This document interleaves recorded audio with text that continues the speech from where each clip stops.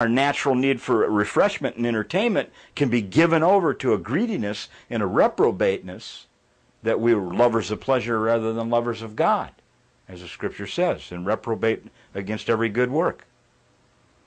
So they can become a sinful addiction, but in themselves, it's just natural desires of the flesh, to be hungry, sleepy, tired, have affections for your wife, your husband, those type of things, natural desires. The thing is, you don't let sin, passions and desires of the flesh, reign in your mortal body to obey its lust. That's the key here. See, that's Romans 6, 12 and 13 I'm reading from, if you want to look at that.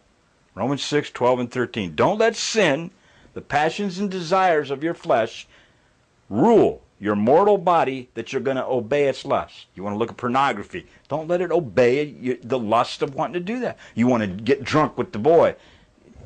Those kind of things. See, God's not going to change your desires by magic like these preachers are telling you.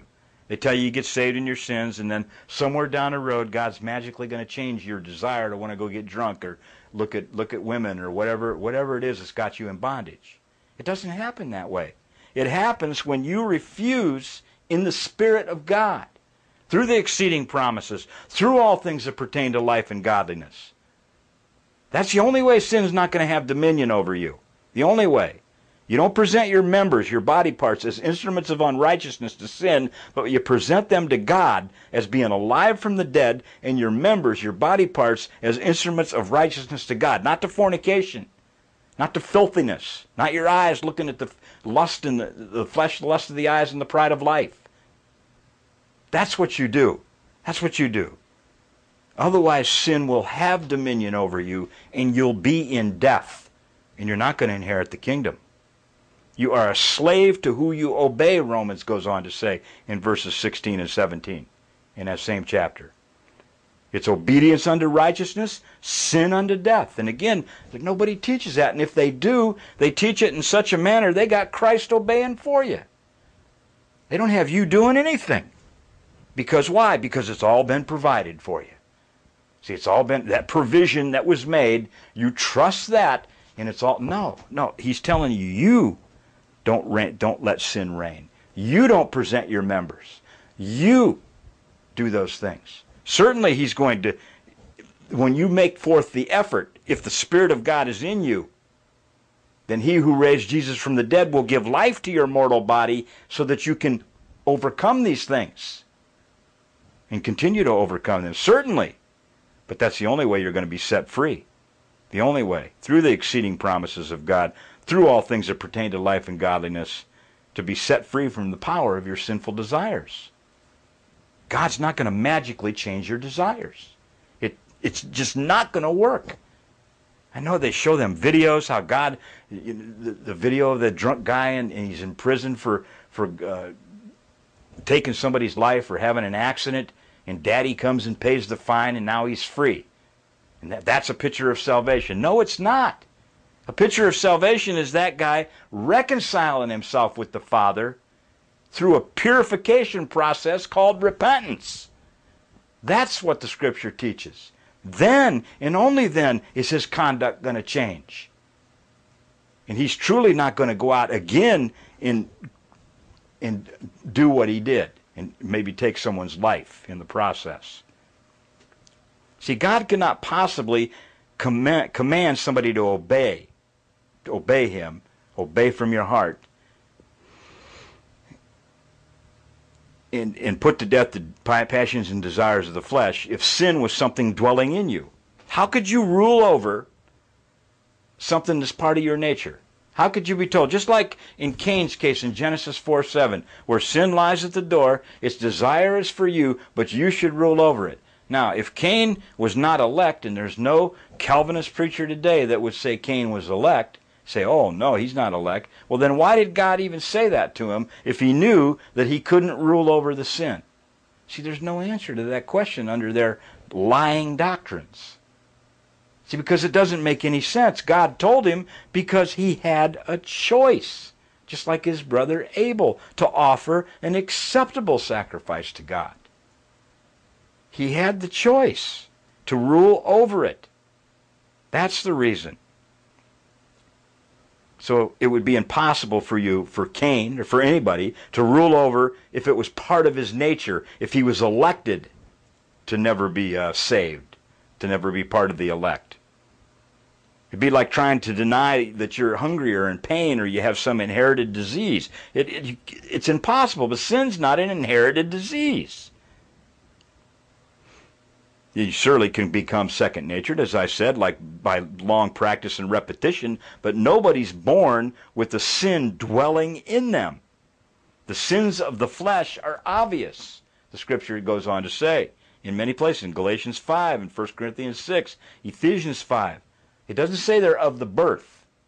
The sins are obvious. They're things that people commit. Drunkenness, fornication, homosexuality, strife, hatred, bitterness, wrath, all those things that people commit. Moral choices that they make. Not something they were born with.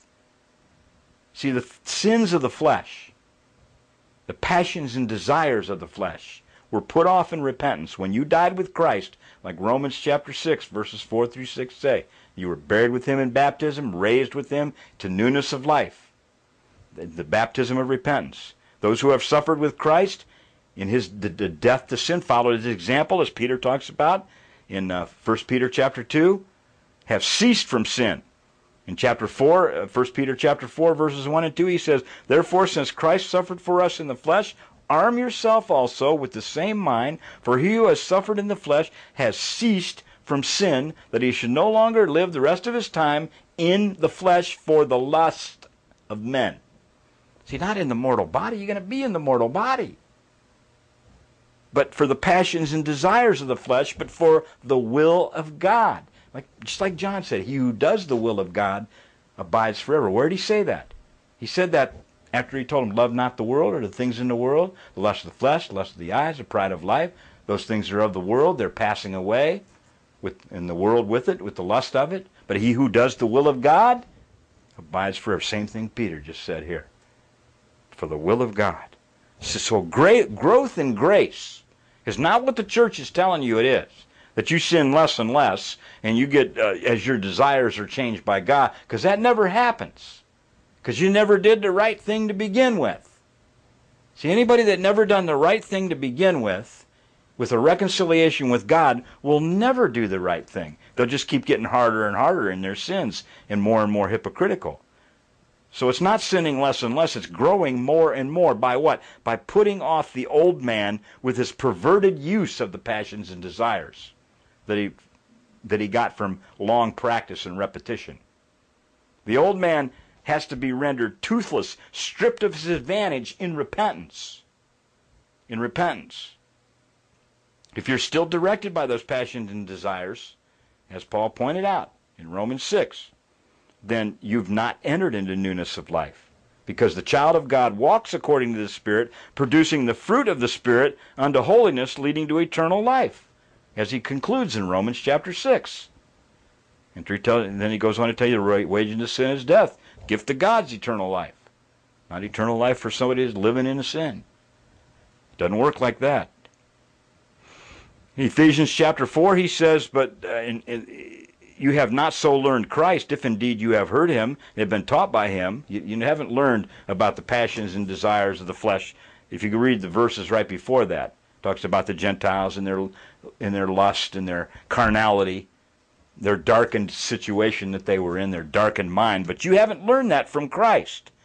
If you've been taught by him that the truth is in Jesus, that you put off concerning your former conduct, the old man that grows corrupt according to deceitful lust. See, it's deceitful lust. It deceives you into thinking that you're going to heaven in your sins. And be renewed, how? In the spirit of your mind. Again, back to that spirit within you being renewed by the Holy Spirit of truth guiding you. And that you put on the new man, which was created according to God in righteousness and true holiness. That's growth in grace. There's nothing in there about sinning less and less. Okay? That's talking about growth in grace. That you put off You put off these things. They've already been crucified. You put off those passions and desires, those old habits, that old repetition that you had before, that you, whatever it takes, you put off.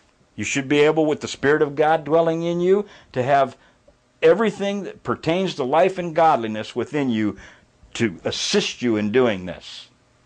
It shouldn't be that my commandments are not grievous. That's what the Scripture goes on to say, that he who loves me keeps my commandments, and my commandments are not grievous. My yoke is easy, my burden is light. Take my yoke upon you. See, the Scripture doesn't talk about you got to grit your teeth or white knuckle your way into the kingdom like these people that are living in the flesh think we're saying. It's nothing to do with that. It's not a grievous thing to put off and be renewed in righteousness and true holiness. Romans 13:14, but put on the Lord Jesus Christ and make no provision for the flesh. There's your provision. See, they talk about Christ as the provision. No, he says make no provision for the flesh to fulfill its lust, its passions and desires. That's the key here. Colossians puts it this way in Colossians chapter 3, that therefore put to death your members which are on earth, fornication, uncleanness, passion, evil desires, covetousness, which is idolatry. Because of these things, the wrath of God comes on the children of disobedience. This is the children of disobedience.